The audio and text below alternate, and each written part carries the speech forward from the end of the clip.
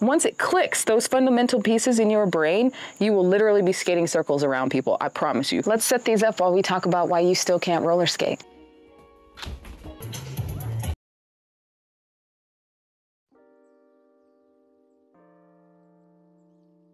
Number one, we're not distributing our weight properly. Most likely, you're still trying to walk on skates instead of shifting your weight from side to side, or you're leaning back, which is nightmare fuel. Oh, that can actually lead to you falling on your backside. So if you're wondering, how do I fall on my backside? Like, that's how you do it. The solution is gonna be to lean forward slightly. You wanna make sure that you're keeping your weight centered over the wheels. That's what's gonna help you maintain balance and control.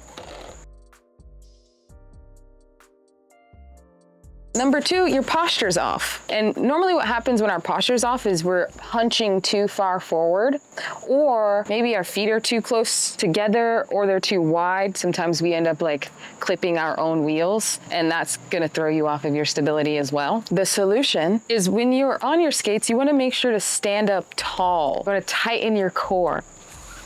I'm struggling to get this started. And make sure that your feet are shoulder width apart. When you're standing up and you feel like you're losing control, or the space between your thighs starts to get too wide, you want to squeeze your thighs together to bring them back into the fold. If they get too close together, you're going to do the exact opposite and make sure that you're pushing your thighs out.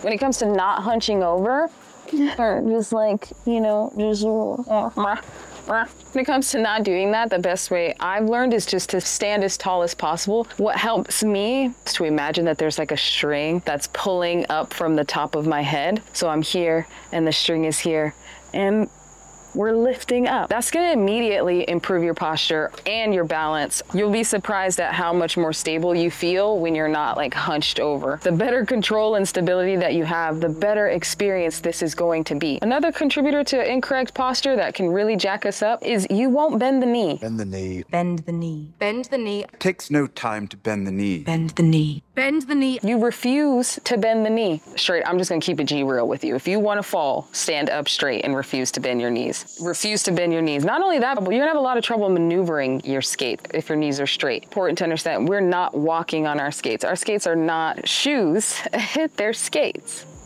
And so if we're not bending our knees, we're removing our ability to have shock absorbers. When we have our knees bent, we're able to have better balance and better control. We're able to hit that oh no, go low, which is like my #1 favorite way to avoid falling down. The skeeters are out. A good way to remember this is just keep repeating, bend your knees, bend your knees.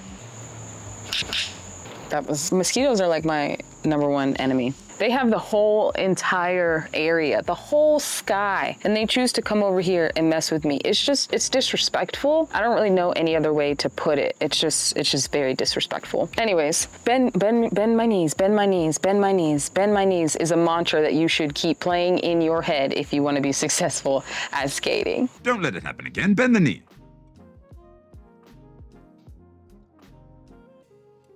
4, you're rocking the wrong skates. You know, you were super excited, you copped these skates that are just a little bit too big for you, got some wiggle room, but it's okay, you'll just wear big socks. No, baby, I'm here to tell you that it's not okay, never has been okay, it will never be okay, because one thing that it never was that serious. It's never been that serious for us to wear skates that do not fit us. We need to have appropriate footwear. Rink skates aren't gonna cut it. I'm so sorry to tell you. Rink skates are not going to cut it. You need to wear roller skates that fit well and that have proper ankle support. It's not even just about the fit. It's about, does this support my ankle? Okay? Is my ankle stable? Am I increasing my risk of injury by putting on these skates that are too big or too small for me because I want to skate? You do not need to skate that badly. Okay, that we're increasing our risk of injury any more than we're already increasing it by having 8 wheels strapped to our feet. Woo, got him. They trying to snack on me out here. Oof. Investing in a good pair of skates is honestly going to be a game changer, but I get it. We don't know if we're even gonna like this. I don't wanna drop all these fat stacks on skates if it's not going to be good for me. I hear you, I see you. Check out my video reviewing skates under $100 so you can cop some budget-friendly options. Now that I think about it, you really only have 3 options here. You're either going to You're either gonna invest in a good pair of skates, which is gonna be pricey. You might have to like work up to that. Cop a new budget-friendly pair of skates.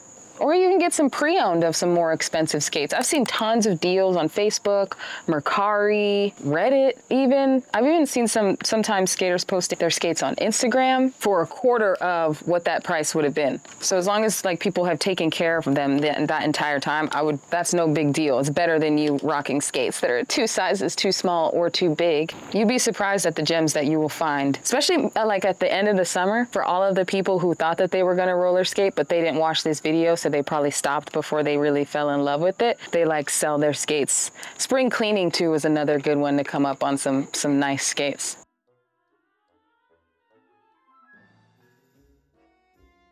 All right, so number 5 is gonna be lack of protective gear. So we got 2 camps here when it comes to protective gear. Little Miss Perfectionism, who's afraid to fall in front of other people. And then we got Little Miss scared to fall because she's 31 and just got laid off. And so now she's out here living absolutely reckless without health insurance. Ooh, I like when I get them in the middle of it. Like, oh, you were trying to feast on me. It wouldn't be so bad, but some of them get so greedy. Like, I don't mind if you take a little bit. I don't mind if you take a little bit. It's when they're gorging on you. When it's like, it's obvious that you've been here for a while and you've just been snacking. Now you got greedy and now I have to destroy you. Nymeria. We're gonna put some Moxie Fun Days on here so we can skate outside with these. Apologies. Okay, where were we? So the answer to the center of both of those Venn diagrams. Oh, I hate mosquitoes so much. All right, let's go get some bug spray because I can't. You want to go inside, Tober? Here, go inside. Come on, Nye. You coming? You're gonna chill out here with me then? So the solution for both of those misses is wearing protective gear. I think that as beginners, we tend to really like overlook especially adult beginners, we tend to overlook the importance of wearing safety gear. But let me be the first one to tell you, okay, safety is sexy, all right? Safety is sexy. And when you really process that your failure to wear protective gear can result in not only injuries, but hinder your progress. If you're spending all of your time being afraid on skates or afraid to fall, that's most likely what's going to make you fall. You're gonna spend a lot of time like overcompensating because you're afraid to fall and eventually like lead to you falling.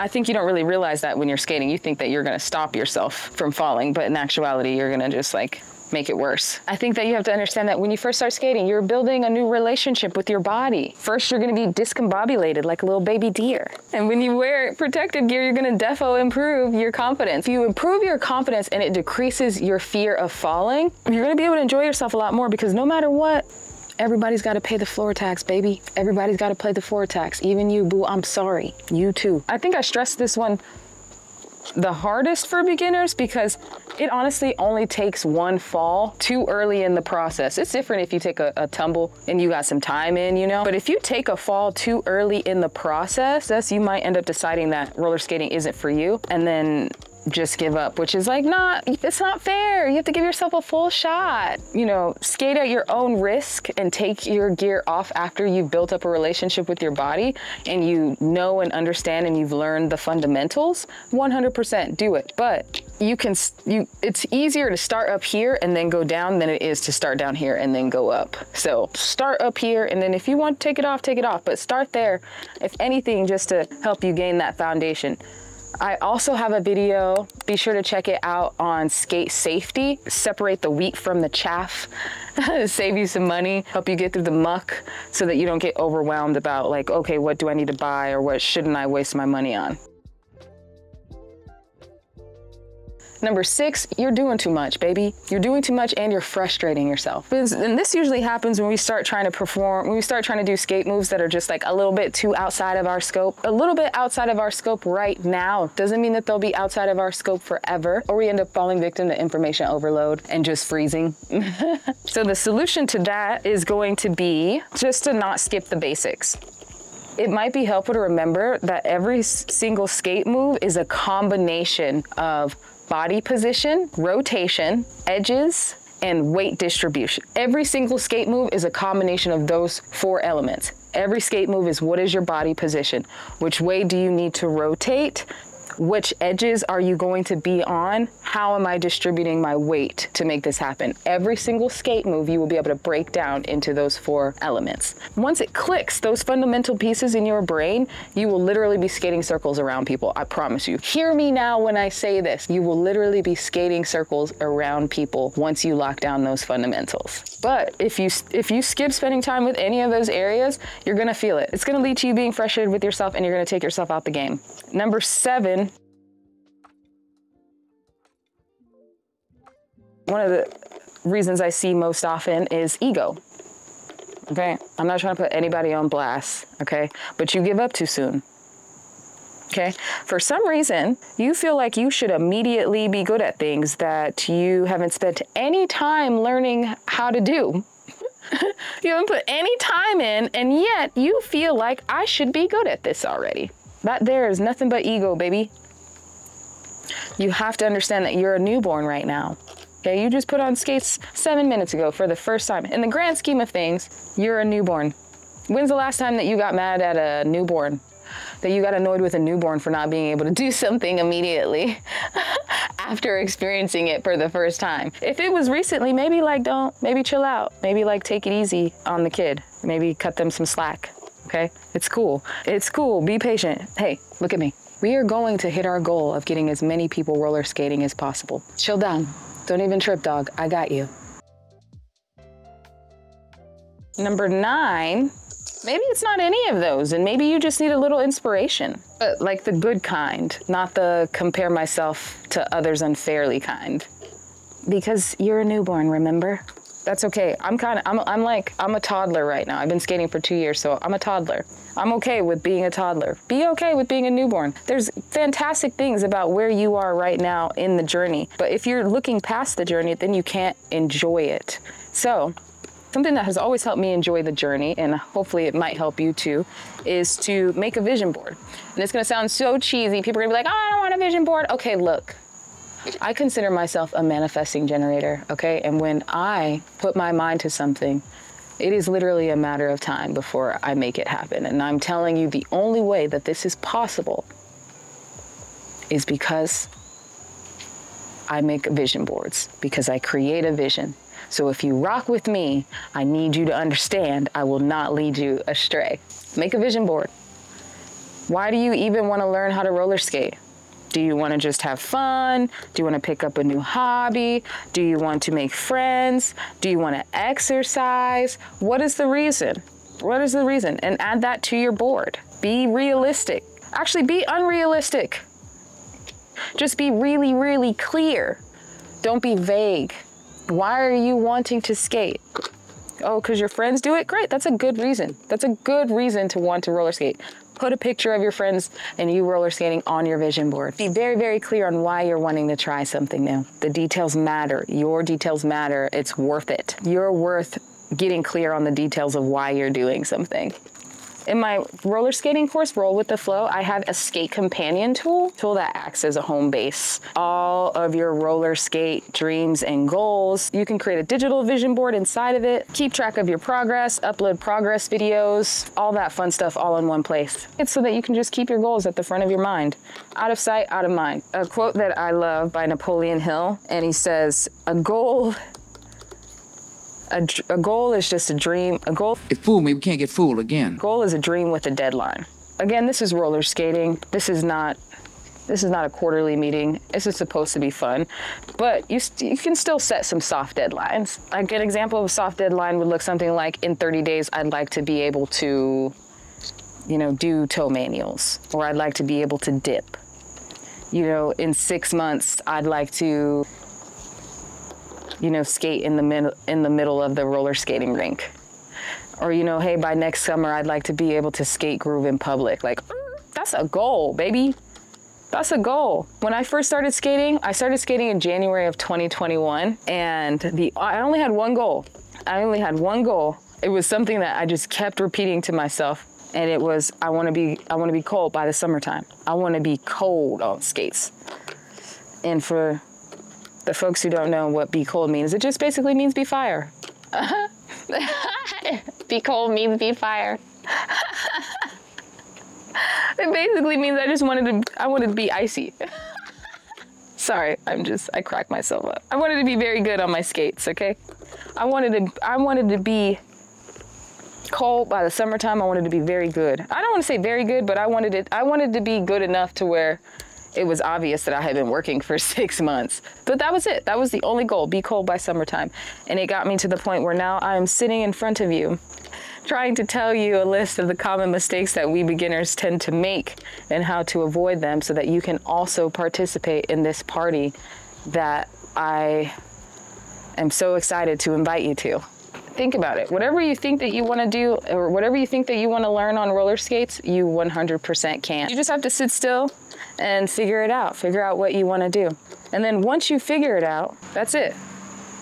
Figure out what you want to do. After you create a vision and you put it in your vision board, you figured out what you want to do that shit on purpose, okay? Do it on purpose. Be intentional, purposeful.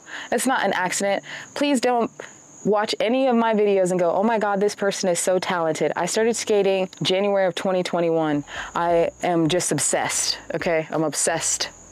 You need to get obsessed if you want to be good. That's it. There's no talent or you were born this way. I was a newborn. Figure out what you want to do and then do it on purpose, okay? That is it, my loves. Go out and do. I will see you in the next one.